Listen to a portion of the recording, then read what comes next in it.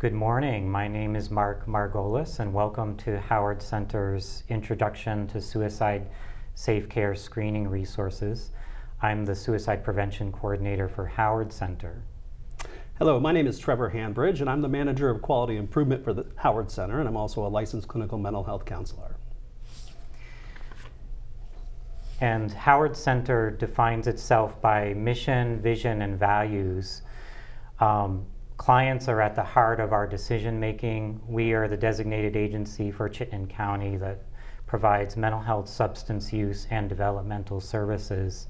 And we're making suicide prevention a top priority. Additionally, we're committed to zero suicide safe care practices. So today we're going to be talking about some screening tools around suicide safe care and practices. Specifically, we're going to be talking about the Columbia Suicide Severity Rating Scale, commonly called the CSSRS. We're going to be talking about a safety planning intervention called the Stanley Brown Safety Planning Intervention. And also we're going to talk about counseling on access to lethal means, also known as CALM.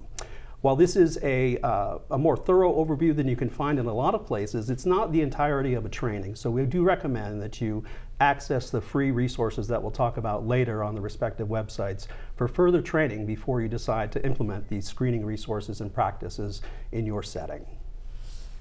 So today we're going to cover a little bit about deaths by suicide in Vermont, so some high-level data. We're going to ground ourselves also in some best practice research and literature. We find that the tools that we're talking about are best practice and standards of care in suicide safe care. And we also find that when we collaborate across organizations using these same tools, that patients receive the care they need at the point of care more efficiently and more effectively, and transitions of care work better. And why are we doing this? Vermont's rate of suicide is higher than the national average consistently. In 2021, 142 Vermonters died by suicide. We reached the highest rate in our history and the highest number. That's 3 a week, mostly men. And in 2021, 50%, that's the median, of those that died by suicide had seen their primary care physician within the past month. And so primary care physicians are really the first line of defense against suicide and in providing suicide prevention. This is a research study that examined primary care contact before suicide deaths. And generally what the research has found is that women die by suicide. Women have more frequent contact with primary care physicians prior to their death. Men still have a lot.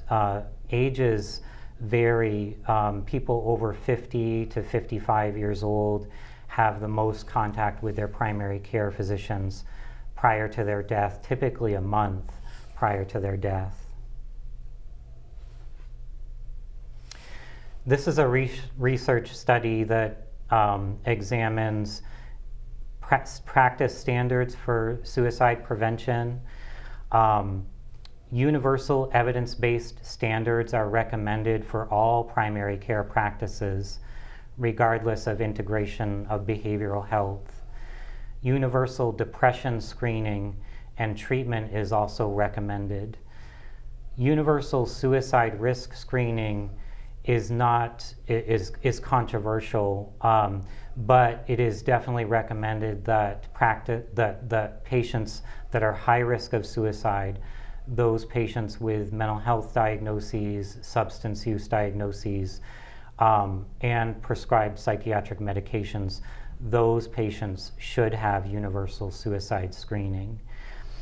Also recommended is effective interventions such as counseling on access to lethal means, managing care transitions effectively, and addressing safety planning is also recommended.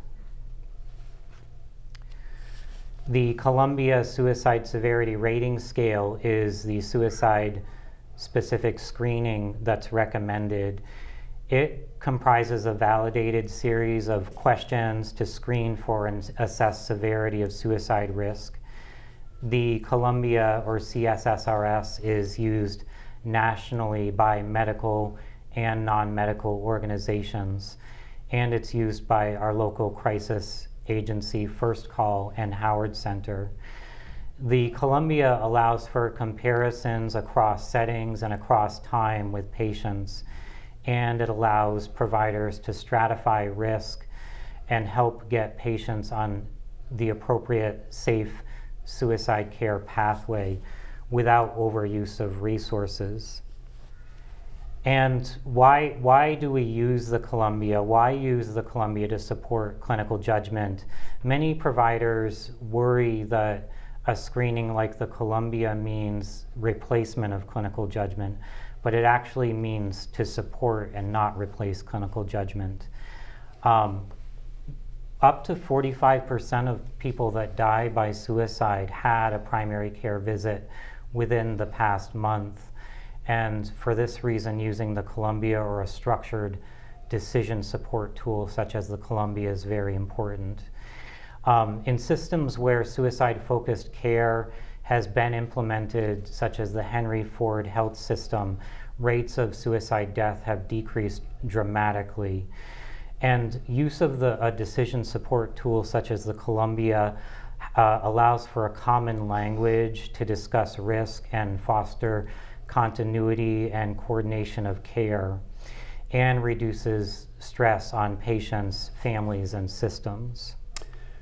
We at the Howard Center want to recognize the commitment that our primary care partners make to suicide-safe care and suicide prevention. We also want to recognize that there always seem to be more screenings coming down the pipeline for you folks to administer. When we talk a common language, or when we use common tools and we're able to stratify risk, as Mark said, we believe that patients are going to get the care they need at the point of care more efficiently and more effectively. And we also believe that there'll be decreased ER utilization, so that if somebody's screening at a lower risk, there are options to handle and support that person in the primary care setting in collaboration either with your designated agency or private mental health providers.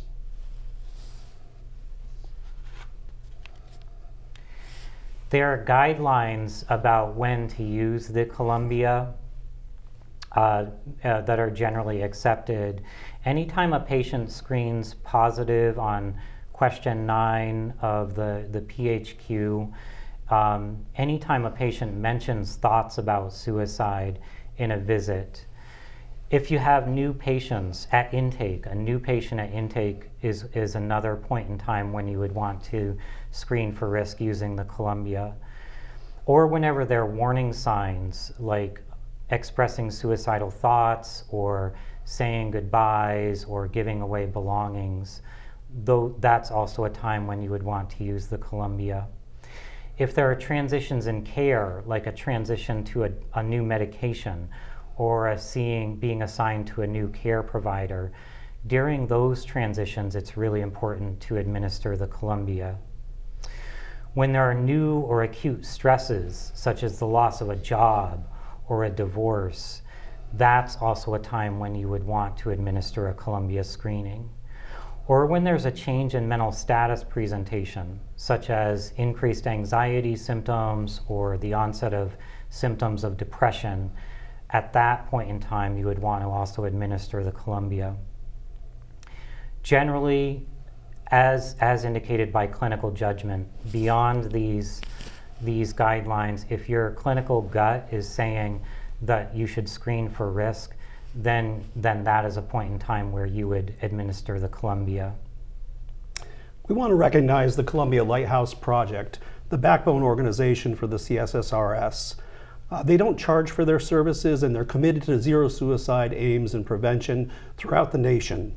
And so you can receive free training from Columbia Lighthouse. As well, we'll be talking about the Center for Health and Learning, which is a Vermont organization that supports zero suicide and suicide prevention. But we do want to recognize our partners at Columbia for sharing free resources and for promoting the work of suicide prevention in Vermont and throughout the nation. This is the screen with triage points for primary care. This is the version of the Columbia that is used for primary care providers.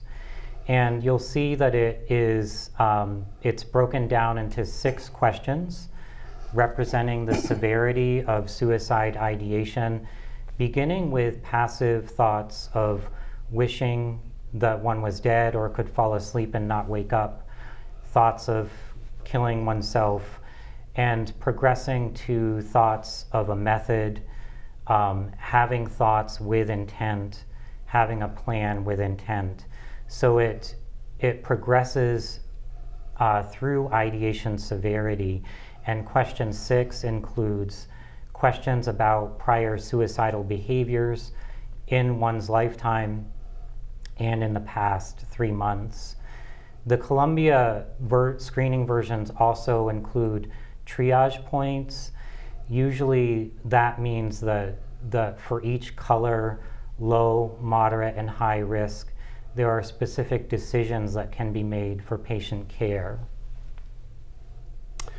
You may hear us talk about a suicide-safe pathway to care, using the Columbia screening tool to risk stratify and to develop treatment modalities for the person's risk specifically, give us the opportunity to frame the patient's care where they arrive for care. So again, you may not need to refer to crisis services if somebody is at low risk or send them to the ED, but if somebody screens at a higher risk, it is time to partner with your local crisis services or perhaps consider a hospitalization or a screening at the emergency department. Speaking a common language, again, gives us the opportunity to intervene at the point of care, and we hope creates less stress for patients and families in the process of receiving the care they need when they're at risk for suicide. So we're going to be going through a role play where I'm the primary care provider and Trevor is going to be Brad, the patient. And in the role play, we're going to be demonstrating the use of the Columbia Suicide Severity Rating Scale. And after that, the safety planning intervention, and then counseling on access to lethal means. For the section that's addressing the Columbia screening, please print out page 11 of your slides so that while we do the role play, you can be scoring the Columbia and having that practice. Thank you for coming in today, Brad. Yeah. It's good to see you. Tell me how you're doing. Well, apparently not so good since I had to come in here. I had another crap day at work. We lost a couple people and I'm the manager, but I had to cover a shift in the warehouse, and you know, I freaking herniated a disc in December, and I'm not supposed to be doing that kind of stuff. And man, I just, you know, just came home and the pain was so bad that it, you know, and I can't take any medication because of my CDL, and I just went down to my wood shop today, and my wife was, you know, worried. I just said, leave me alone. You know, I didn't want her to come in. I didn't want to be around anybody. Just feel like crap, you know, like this back is killing me. And I just, you know, I might have said something like it's not worth it to her, and she got worried and called the social worker at your office. Well, thank you for coming in and telling me about what's happening. It sounds like there's a lot that's been going on at work. Yeah, it's crazy. I mean, I can't keep people in. I'm not supposed to be driving the forklift. I'm not supposed to be moving boxes. You know, I really don't even feel like I'm well enough to work sometimes. I just, you know, this pain is either sharp pain or it's just like throbbing, and I got nobody to help me out. My boss really doesn't care, and you know, it's a good job and everything. It's just that I can't get enough people to help, and it just messes with my pain, and I can't take meds, and you know, it's just too much sometimes. It's just too much. So on top of the work stress, you have physical pain. Yeah. And you're dealing with a lot right now.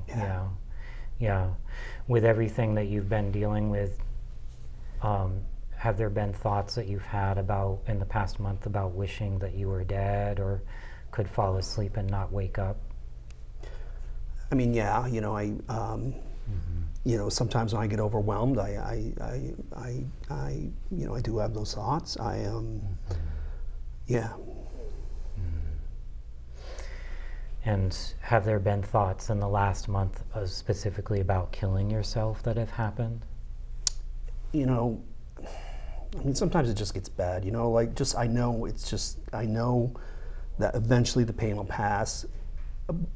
yeah, but yeah, you know, I mean, yeah, there have been, you know, I wouldn't do it, but there have been. Have the thoughts been about like a way that you would end your life?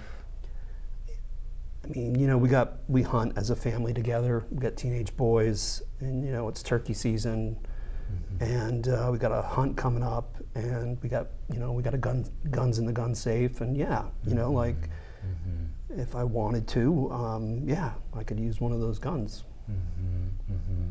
So the pain and everything got so bad that there was thoughts about shooting yourself? Yeah, you know, just when it gets bad, you know, I feel bad I'm here. Like my wife, I worried my wife, and you know, my sons weren't home from school, thankfully, but like, yeah, you know, just sometimes when it gets bad, I don't want to kill myself, but you know, I just like get overwhelmed, and I just want this pain to stop, you know, I just want the pain to stop. Yeah. Have you, even a little bit in the past month, had these thoughts and had any intent on acting on them? No, you know, like I think about it and I think, you know, I'd be better off not suffering like this, but then I think about my kids, and, you know, I think about my wife, and I'm like, no, I wouldn't leave them, but I just, you know, I just don't see any way out sometimes, and I get overwhelmed. But like, I also get to the point, I know I won't kill myself, it's just that I just don't have the answers, and I like to have the answers to things, and this freaking pain won't stop, and yeah, it's understandable how you'd feel that way, you know. Yeah, and you have your wife and your kids as reasons for living, and yeah, and I feel bad. I worried her today, but you know, I guess she did the right thing calling you. Well, again, I'm glad that you came in. Have you been thinking about like the details of how you would end your life, like a time or a place? None of that. No, yeah, I just get these fleeting images of like grabbing the gun out of the gun safe, but nothing like, I can't even imagine shooting myself or, you know, dying that way. I just get overwhelmed, and so like, no, I haven't come up with any ideas about what I do or whatever, you know. Has there been a time in your life where you came close to killing yourself? No, like before this injury, like I ran a triathlon, I was an athlete, I can't exercise now.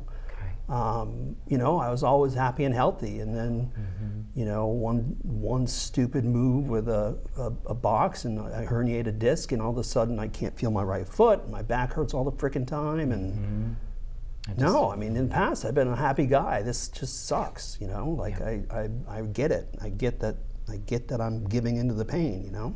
Yeah, chronic pain is very intense, physical pain. Yeah.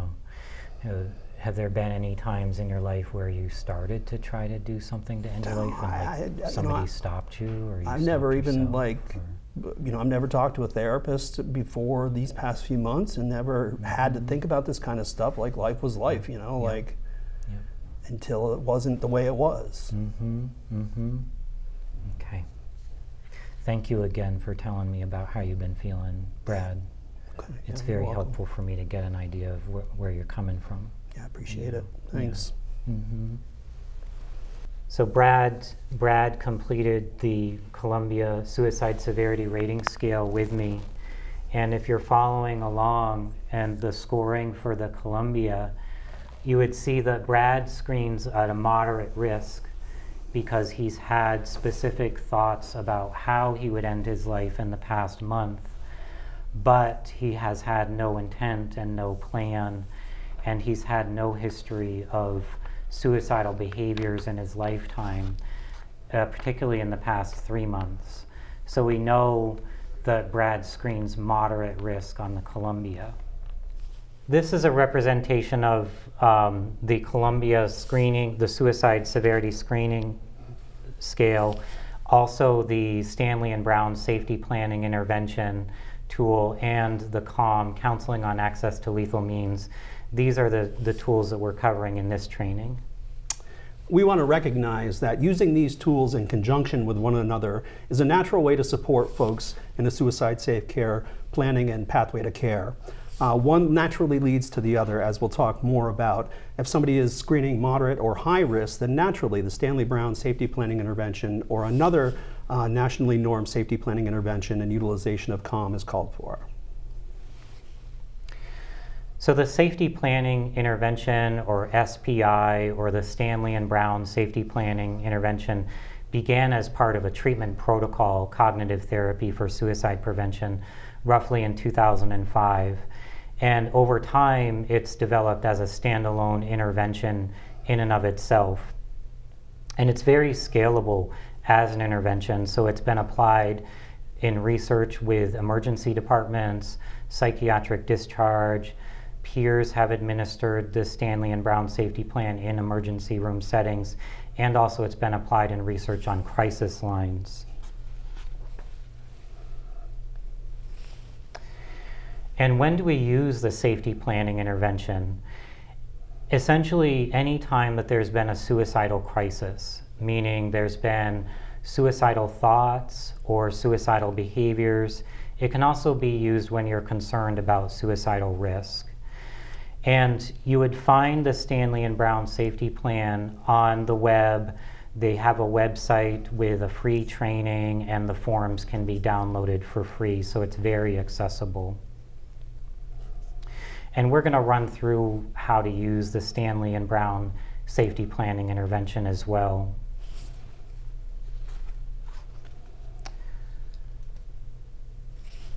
But the first part of the process with Stanley and Brown Safety Planning Intervention is providing an evaluation or screening. And part of that is getting talking with the patient and hearing what their story is about the suicidal crisis. So really giving the patient a chance to tell the story about what happened before, during, and after the suicidal crisis happened. And the next part of that is teaching the client about the suicidal crisis and what that means. And we use the suicide risk curve as a tool to teach the patient about the suicidal crisis. And it's a way of explaining that crisis is usually short term. It usually lasts only a short period of time. And it usually escalates and de-escalates. And so we emphasize the use of the suicide risk curve as a way of teaching the client about what crisis looks like. It's also a good way to summarize the person's story about the suicidal crisis.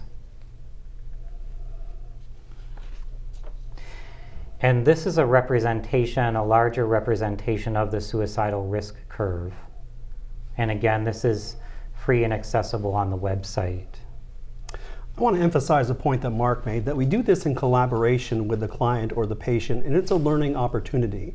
You'll see as we demonstrate the Columbia and the Stanley Brown and CALM in the role plays, that Mark uses a teaching method and a learning method for the client, and we see that the outcomes are better in terms of the patient's engagement with the safety plan and the thoroughness of the safety plan. This is the safety planning intervention form itself. It's accessible on the web page. The form is a prioritized list of warning signs and coping skills, internal coping skills, social coping skills or distractors, and resources for accessing help. It's a step-by-step, stage-wise process where the provider and the patient sit down together and collaboratively develop this plan together. It's flexible, so it doesn't have to be a rigid step-by-step process for the patient. If part of the skills that the patient is trying to use are not working, then the patient can skip down in the list. It's very individualized. The best outcomes with the Stanley and Brown safety planning intervention happen when we use the patient's own words and what they say would work for them, and write that down on the form. The more thorough the plan is, the better the outcome. The more individualized, the better the outcome.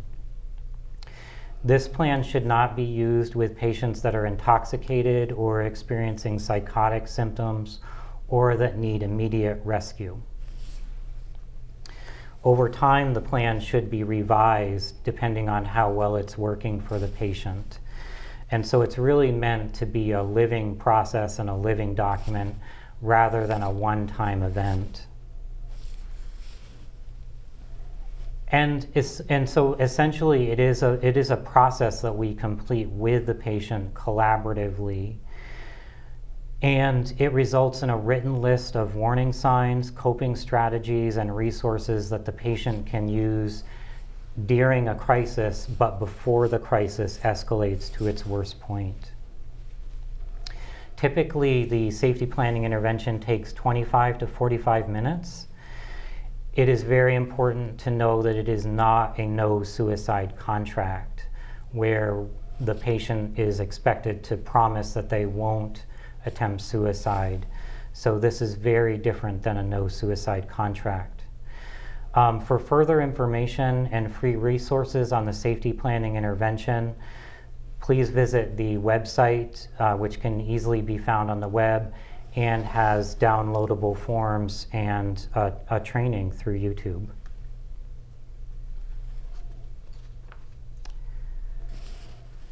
Counseling on access to lethal means is an integral part of the safety planning process, or counseling on access to lethal means, also known as COM. COM is a training for providers. It's a suicide prevention training for providers, and it's most well known for how well it focuses on teaching providers to have a conversation with patients about lethal means safety. And it's very patient-centered, very collaborative. There's a free training online for COM, which we would recommend you use as a primer. The best training outcomes, though, come with an in-person training in COM, which can be accessed through COM America. But the online training for COM can be completed in approximately 2 hours, but it doesn't have educational credit.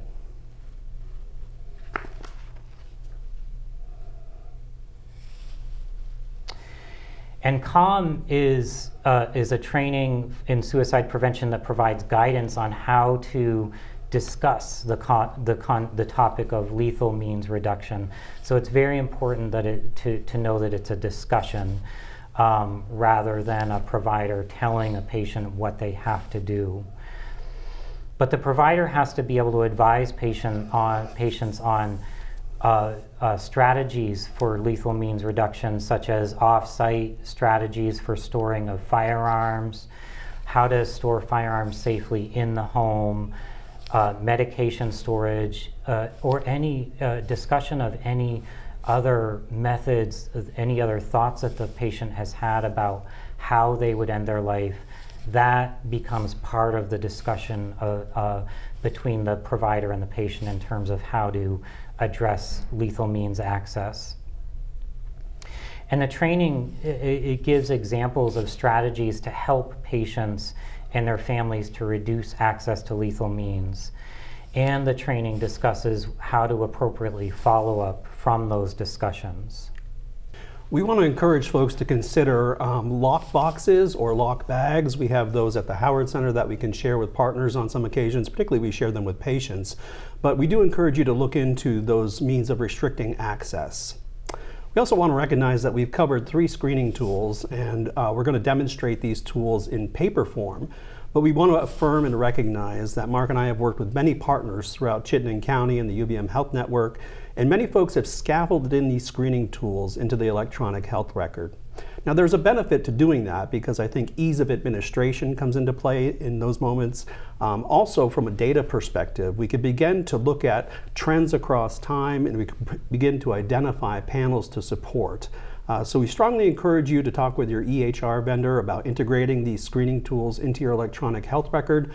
We believe that tracking the use of these screening tools over time will support best practice care for patients experiencing suicide risk. It sounds like the pain and the stress at work just got so intense, that so much that you had these thoughts about using a gun and shooting yourself. Yeah, I just got overwhelmed. I just wanted to be alone. I just wanted it to go away, and I just worried my wife. I know I don't mean to waste your time or anything. No, I'm glad that you're here and talking about this so that we can figure out ways to help together. There's something I wanted to go over with you. It's called the suicide risk curve. And basically, it's a diagram that shows how suicide crisis happens. So this curve is the suicide crisis. And this line below is time. And the line on the side is risk. And crisis happens in a certain way. So it usually starts with warning signs. And then crisis then escalates typically to where thoughts about suicide happen. So here is where you had thoughts about using a gun to shoot yourself. Oh, so that's like the highest point. That's Yeah, like that was point. Today. That was the worst I've been. Yeah. That was just like covering that shift and just wrenching my back. I just didn't want to deal with anything anymore, you know. Yeah. So I'm hearing, physical pain, but just so I make sure that I understand, what do you think kind of led up most closely to those thoughts, like feelings, or like I don't know, even thinking of going to work, because I know the guy called out last night, so when I got up I was like, pissed and like just, my wife asked me if I wanted some breakfast and I snapped at her because I'm already thinking about, well, what am I going to do at work, because I got to, somebody's got to drive the forklift, somebody's got to move the boxes. My boss doesn't give a crap about it, so like, I just, got up irritable and I was like snapping at people. Yeah. So it sounds like feeling angry and irritable was part of what led up to those thoughts. Like just anticipating what was going to hit me when I walked through the door at work. So you're anticipating like what was going to come your way. Yeah, I knew it was going to be a crap day. Ended up being the worst day. Like I shouldn't be doing this stuff. So anticipating the worst? Yeah. I knew I had a feeling I was going to, wrench my back. Okay. So the worst in terms of your pain and what was going to come your way at work. I hate to say it, but like I'm scared of the pain because it just, I've never been like this before. I never had this happen, and it's just it's like this freaking unwelcome guest on your body, Was there anything else that led up to the thoughts in addition to those feelings? I was checking my phone at night for my work messages, and that's how I found out he was calling out. Okay. My wife tells me to put the phone down, that it only stresses me out to check work. They don't pay me for checking my emails.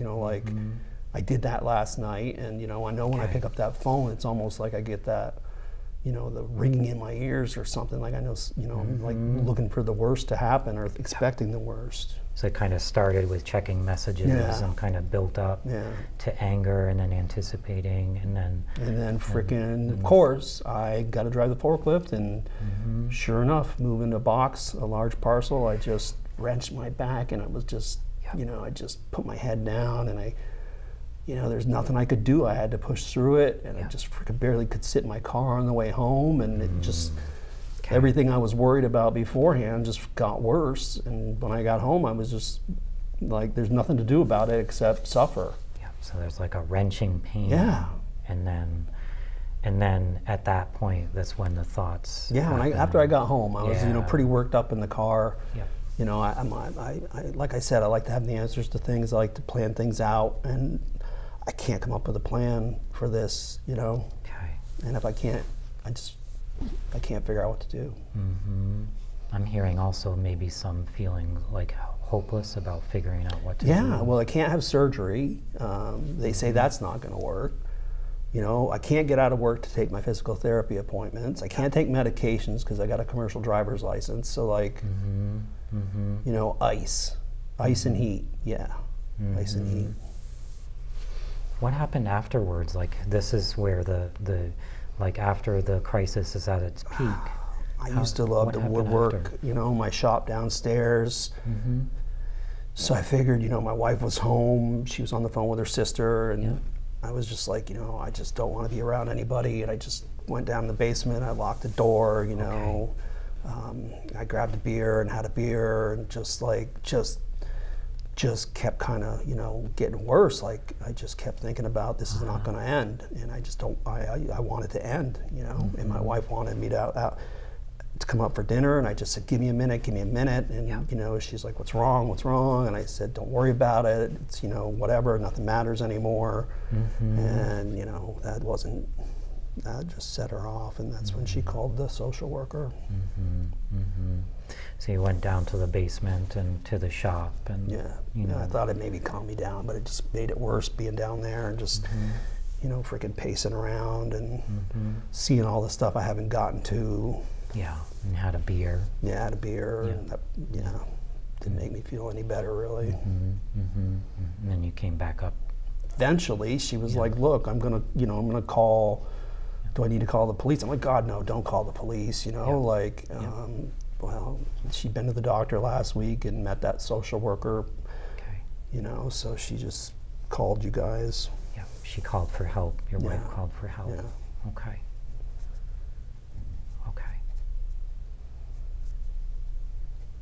And so that's kind of how the crisis happened then. How were you feeling at this stage? I guess by now, right? Like, I can talk about it, and I don't feel good right now, but I get it. Like, like I can't just end everything because I don't have the answer to how to feel better. I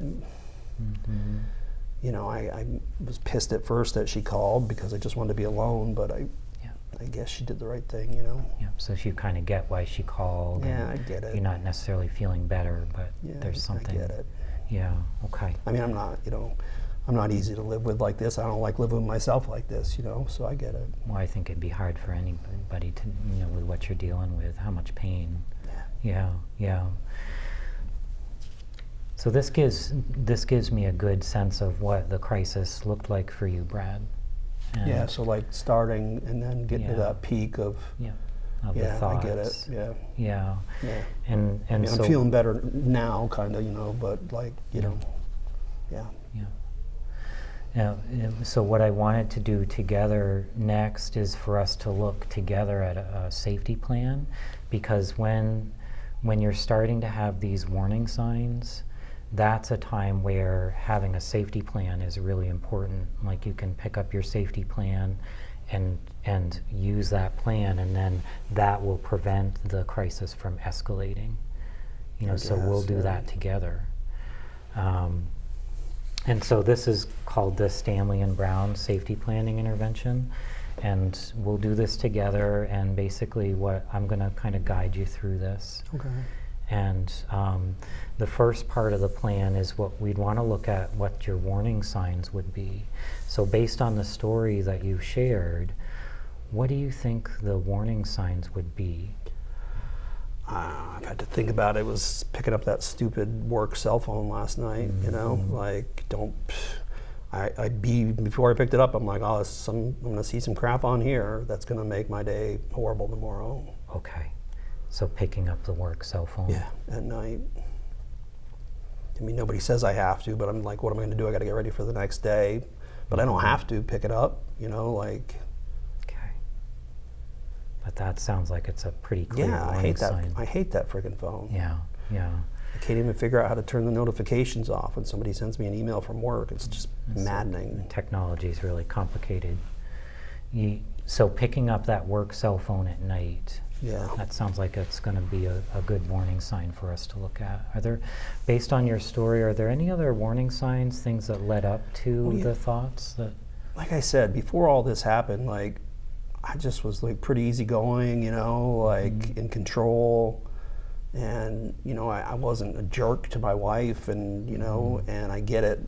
When I snap and I get irritable and the kids are playing their music and I'm like, I just can't get any peace. I guess my wife's told me that I'm a lot more snappy and a lot more like grumpy. And I know that if I'm, like last night, I was pissed about work and then I couldn't get in a comfortable position in the chair. And I was like snapping at everybody. So I guess that's like a warning sign that I'm really, in my head and pissed off and feeling pain. In my head and pissed off? Yeah. Okay. Because it's important that we use your words for this so that we really get to that. I mean, I just, in my head, I don't want to deal with anybody when I get like that. Yeah. Are there any other warning signs, anything else that we could have for number 3 that kind of led up to the thoughts? I mean, my physical therapist, you know, she's like, she calls it flare-ups. So like last night was a flare-up, you know, like, so I check my phone and I'm upset about work and I'm pissed off in my head, and then all of a sudden, you know, I get this twinge and I can't even sit down on my lazy boy and I got to stand up and walk around and I'm tired. And so I guess, you know, that pain, you know, those pains when it starts coming on, that's just going to put me in a freaking bad mood or make my mood worse like it did last night. You know, I don't know what came first at this point. But it's like a twinge or a flare-up. It's really intense. I mean, it can be like somebody, you know, sticking a baseball bat in my lower back, and then, you know, and then if it's not that, it's I can't feel my right leg, and I got this thing called drop foot where my foot's numb. You know, I feel like an invalid and I can't. Yeah. So you think if we say that the warning sign is like a flare-up? Yeah, I'd say a flare-up. It doesn't always happen, but it's happening every day, but it doesn't always happen. Sounds pretty intense, though. Yeah, you know. Do you think these warning signs are going to work pretty well for our plan? I mean, I don't know. Like, what do I do? Do I use them like the phone? Am I remind myself not to pick it up, or? Well, so the one thing that we'll do with this plan is when you get that impulse to pick up the phone, or you have these warning signs, then the idea would be then to start practicing like skills to distract yourself, like on your own, like things that can take your mind off that phone, for instance, or the flare-up.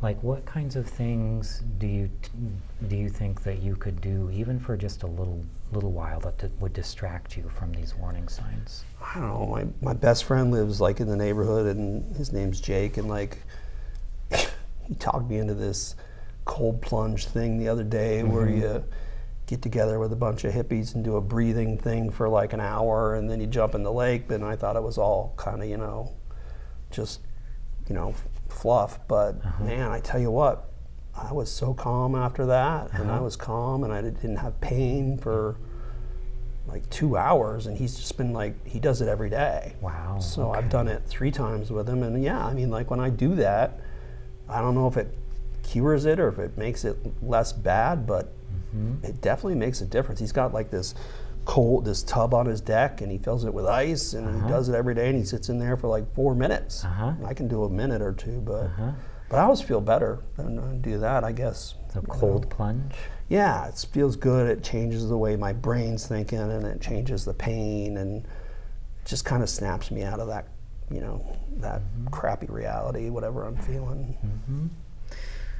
And what are some other things in addition to cold plunge? Like if for some reason you're not able to do a cold plunge, like are there any other things like you can do on your own? I mean, you know, like my oldest son's a baseball player, and he's going to be in the varsity team, and you know, I've got a lathe downstairs, and I've got this nice piece of dried hardwood to make a bat for him, and I mean, I can stand and do that. There's no reason I can't do that. I love my wood shop. I just haven't been down there because I've been in a bad mood a lot when I have to work, but I do love being down there, you know, like the smell of the wood and making a bat for him. I guess I could start working on that bat. That feels like it'd be like a positive distraction. Like even when I'm working at work, if I'm on the computer, if I'm planning things, like if I'm distracted and I'm not thinking about the pain, it's better, you know, so maybe I could turn that bat for him. So making a bat for your son? Yeah, on the lathe in my basement. On the lathe, yeah. Okay. I like being in my wood shop. Kind of helps me just unplug from the day. Like I said, it's a good job. It's just a hard job, and people are always quitting, and makes my life harder physically and mentally. But this making bat for your son, it sounds like it'd be an extra step of kind of giving you some more focus and openness. I think so. You know, so you're kept busy down in the shop. Yeah, I can do that. Yeah. Is there anything else that you feel like we should add to the plan that you can do, like? Well, you know, like I used to go to the gym all the time, and I was in this running group with my buddies, and like my physical therapist was like, well, you know, take a break from running and start swimming. And I'm like, you know, because we do physical therapy in the pool. And my wife got a membership to the Y, so I could be like, you know, telling myself that it's okay that I can't do my reps and my lifting and my running, but I can swim. Swimming. I guess that's good for my heart and good for, like my body, but better than just complaining about not being able to exercise. Feels like that could move me in the right direction. She says if I swim and I do exercises in the pool, it strengthens my muscles and it helps my back, and So swimming at the pool in the Y could be something? I mean, my wife got that membership, so I guess that would seems like it could make me feel better. Okay.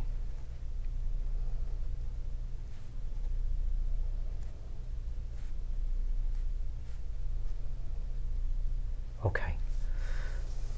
So with this plan, like if these strategies are not working, Brad, then the idea with this plan would be to move to step 3, where you would hang out with people. Like, who are some people that you can talk to, just for like social distraction, just to like take things off your mind, even for a little bit of time.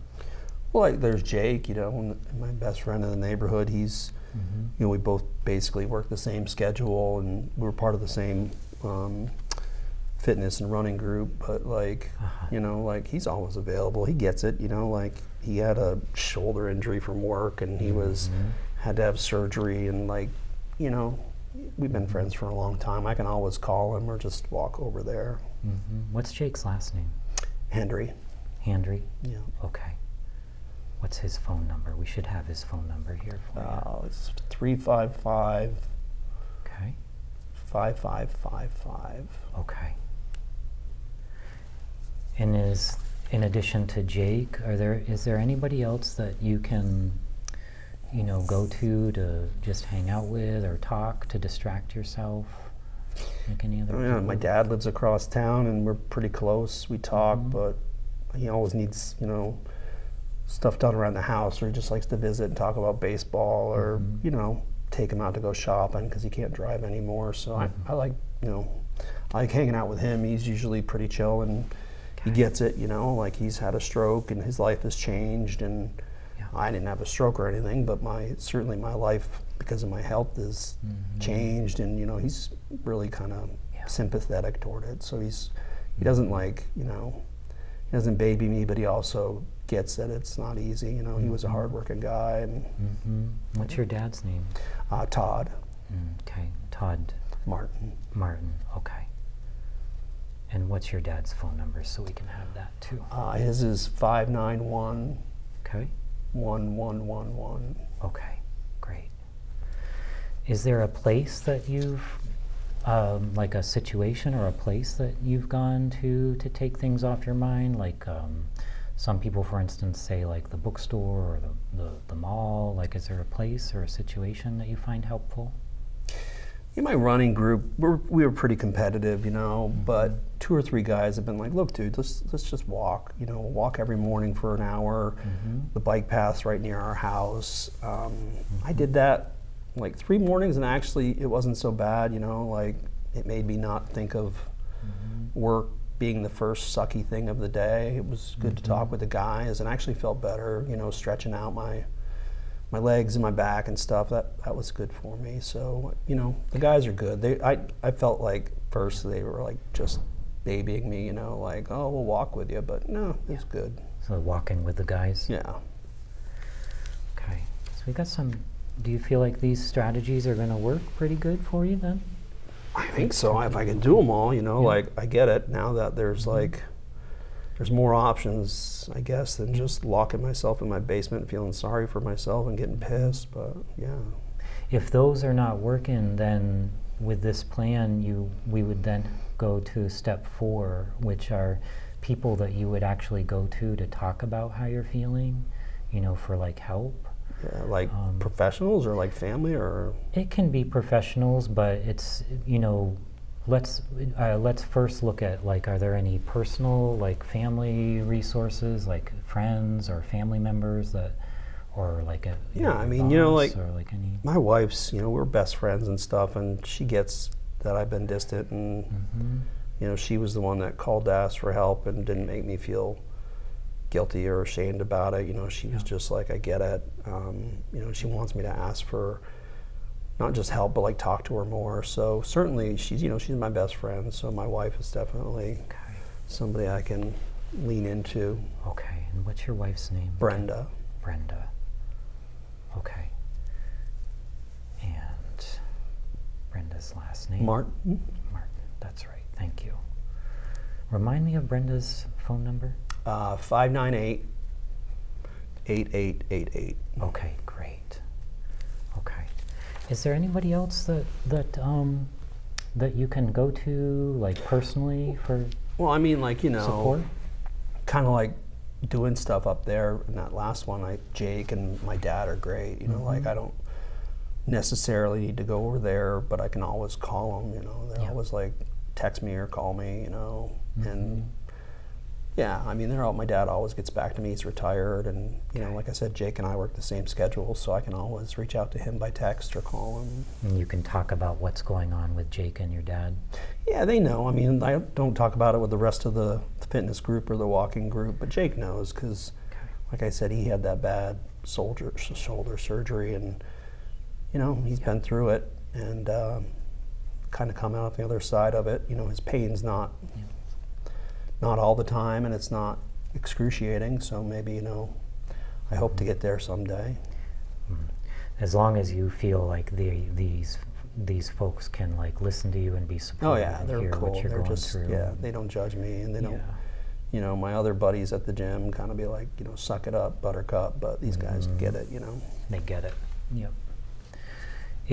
If this is not helping you to feel better, talking with Brenda or Jake or your dad, the next step would be for us to have a crisis number, a professional resource that you would call, and it should be a resource that's available 24/7. yeah.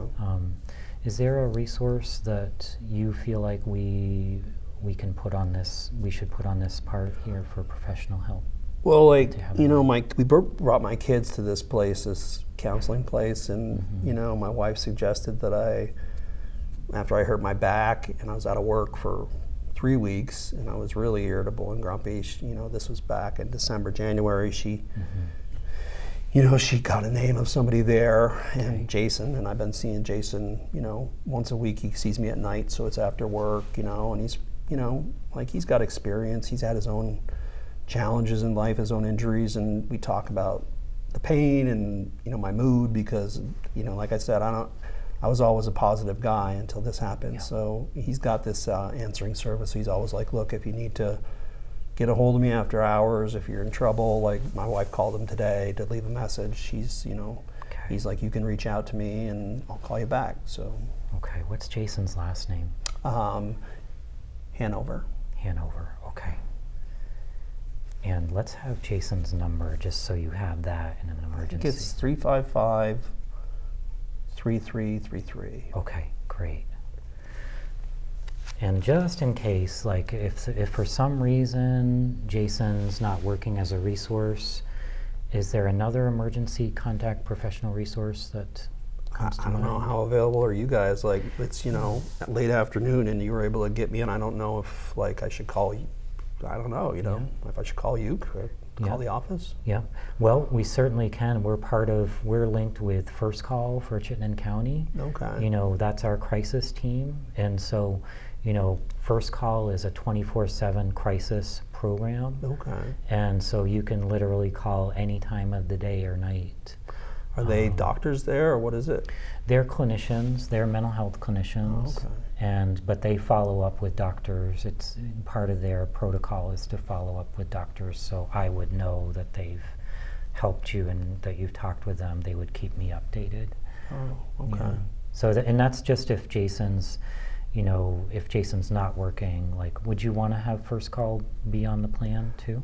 I guess. I mean, like, if he's on vacation and I get to a point where I'm just, like, if you're not available, and yeah, I guess it'd be good to have him on the weekends and stuff if I needed some help.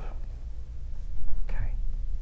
Yeah, I just want to make sure that somebody's available, like, around the clock in case I'm not. Okay. And, you know, can I take this from my fridge? You can have that. Yeah, yeah. I think we might have used them one time when my youngest son was struggling last year. The school counselor encouraged us to call to see if maybe they could. He was just kind of having to fit after school because he was getting bugged by kids. So yeah. They can help anybody of all ages. okay. Yeah, you know, so we've got our professional resources to call in a crisis, Okay. Jason and First Call. Do you see any kind of barriers, or is there anything, Brad, that might get in the way of you kind of practicing this plan? Like anything we should? You know, it's kind of how my brain works. This is like at work, I just organize everything, you know, Okay. into the list and bullet points for the day. So like, I guess it makes sense because like, Okay. you know, when I get overwhelmed, like I can't think of all that crap at one point in time. Yep. So I guess, yeah, it's helpful to have it all in an organized way. And Yep. maybe I could, do I have to take the paper, or can I take a picture of it from my phone or something? Or But we can do both. Okay. Yeah. Before we do that, the last step of the plan is to think about making the environment safe. Like, And what do you mean? yeah, so step 6 is making the environment safe. And when there's crisis, you know, crisis can happen very rapidly and suddenly. And like you said, like when, you know, just it's hard to think clearly, you know, and so when people are in crisis, it's important to put more time and space between them and things that could be unsafe in the environment. Okay. You know, so for instance, like medications, for example. My wife takes some medications. You know, mostly over-the-counter stuff. My youngest son is on a medication that he gets from his doctor. So yeah, I mean, they have some. We just keep it in the bathroom. Keep it in the bathroom? Yeah. Okay. Is there, it can be helpful to have a way of securing medications, or like, do you have a way of locking medications at home? We got, in the kitchen, we had this one drawer when we bought the place that came with a locking key. We've never used it, but the key was in it. Okay. And so there's like a drawer Okay. in the kitchen that locks, if I guess we could use that. Okay.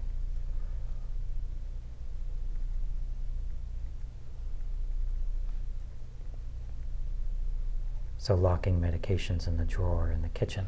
I guess if you think that'd be a, you know, like, if we should do it, you know, yeah, I guess.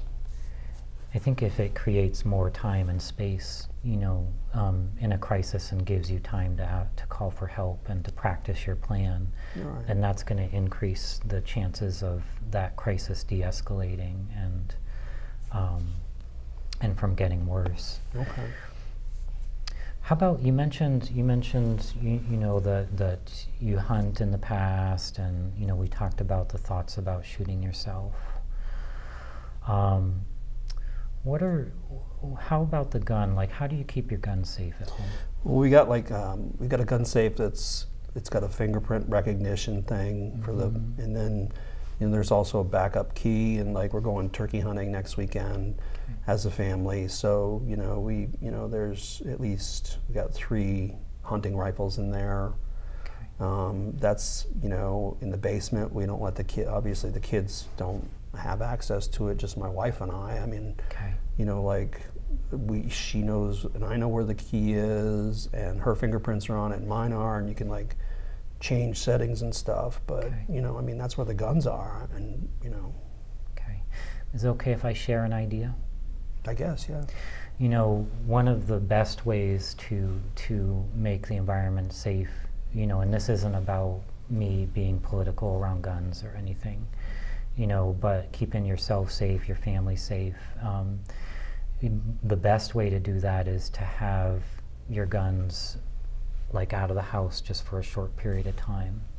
You know, is there like a family member that can hang on to your guns? I don't know. I feel weird about that. Like, you know, I grew up around guns, and I get it. Like, I don't want to die, and I know that's, you know, I know why I'm here, and I know how I was feeling, and I get that, you know, like I can get overwhelmed. I definitely don't want to kill myself. You know, I do recognize that I thought about those guns. Yeah. I don't want my guns out of my house. Like, if my wife's there alone for protection, I want her to have access to them, you know. I mean, there's been more break-ins, and I don't want my guns out of my house. So it's like some self-defense purposes around the guns too. But you have a safe with a biometric kind of lock. Yeah, I mean, like, you can change that stuff. I wouldn't mind just having my wife like temporary delete my fingerprints, and and then, you know, she can just keep the key wherever she keeps the key, but I'd rather have the guns secure in our house. And like, I don't want to ask anybody to, I don't feel right about that, but I get what you're saying. I mean, she can, you know, I trust her. She's been through firearm safety, and we grew up, you know, hunting together, and so like she can control the safe for a while. Till I can, you know, not lose it.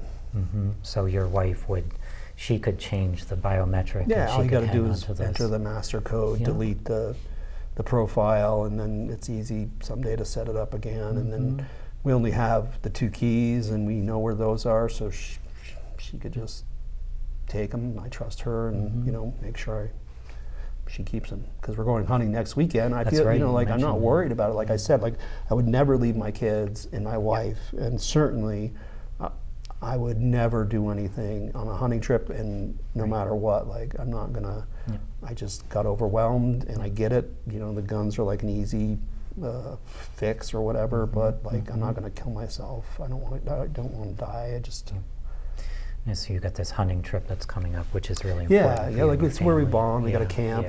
The boys are, you know, getting older, and so we can go there next weekend. We also have a safe there. It's one of those old school ones with just a locking key, but it's like heavy metal, and my wife can just be like the person who has the key, and we keep all the ammunition and all the firearms in there when we're not hunting. When you're not hunting, so that'll be our plan.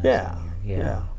So it's important with this for everybody to have a role. So like with, you know, what I'd like to do, if it's okay, is like talk with your wife, make sure she knows what her role is in terms of like the biometric adjustment and the medications. And yeah, I mean, we don't have to like tell the boys or anything, do we? Or no, just you know, I don't want to worry them. I mean, you know, my wife's one thing. I've already stressed her out.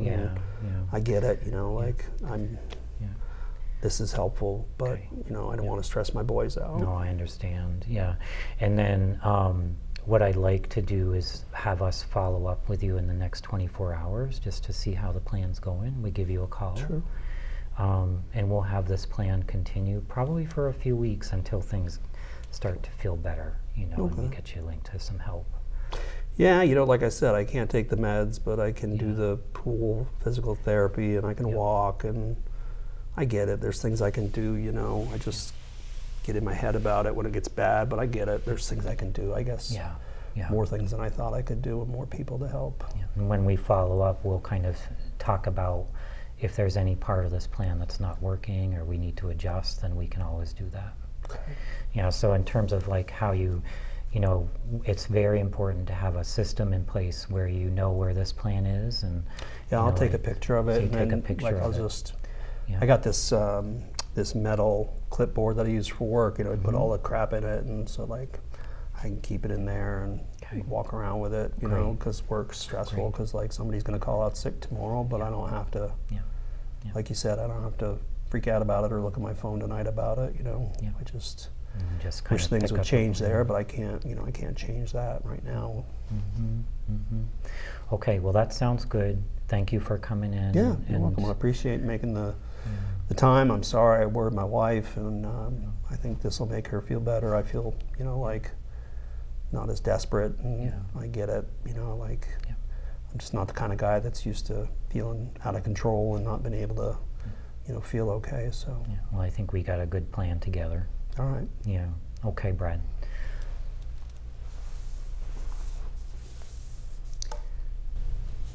So we've completed the Stanley and Brown safety planning intervention with Brad, and part of that was completing the risk curve.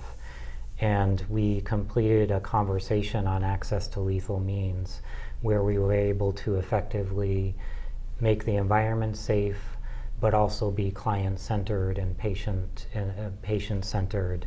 And so thank you very much. Nicely done. That went well. Is it done now? Very nice. Okay. That was nice. Oftentimes providers are concerned that they won't have enough time to administer the screening and an intervention given the nature of primary care practices. Our screening is by definition brief, so a screening like the Columbia should only take several minutes. With intervention, you really have to take whatever time is necessary to keep the patient safe and get the patient linked to resources. As Mark said, and as we will demonstrate, the Columbia is a relatively brief and important screening tool, and we recognize that primary care practices are constantly asked to integrate more screening tools, to track more data, to participate in more quality improvement practices. We also want to recognize the importance of zero suicide and the commitment of our partners in primary care to take this very seriously and to develop ways to intervene at the point of care in the medical home. I strongly recommend doing a PDSA cycle. From a quality improvement perspective, a PDSA cycle is plan, do, study, act. You could identify a small panel, for instance, as Mark said earlier, those patients with depression, those patients with a substance use disorder diagnosis, annual well visits. It's important to start somewhere. And we hope to demonstrate through this training today that it is possible. It is possible to start. We also want to affirm in many primary care practices in Chittenden County, there are social workers and mental health providers either through the Blueprint for Health, and there are ways to get your front-end staff and medical assistants involved. We enjoy our collaboration through quality improvement projects with primary care, and we strongly encourage you to start somewhere. Many providers also ask, should we use more than one screening tool? Should we be using the PHQ-9 and the Columbia sequentially? We recommend as a suicide-specific screening tool to use the Columbia. If you're screening for depression and suicide risk together, then you could use the PHQ-9 or the PHQ-8 and the Columbia together. But it's recommended to avoid using the PHQ-9 as a trigger for the Columbia.